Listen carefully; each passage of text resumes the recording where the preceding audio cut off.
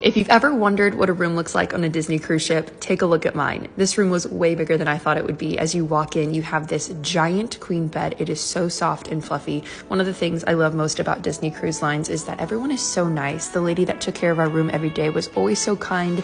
She wrapped our cords up, made little animals out of the towels and put them on the bed, and even left little chocolates on the pillow. We had our own personal deck where you could see the view, and this was so amazing when we were sailing on the sea. As you come back in, you actually have two separate bathrooms. So they separate where the toilet is and the shower, which is really great if someone's trying to get ready. This is the bathroom that has the toilet in it. Both bathrooms have mirrors, and then this is the one that has the shower. There's also another sink in here, another mirror for getting ready. Pretty spacious, right? It was amazing.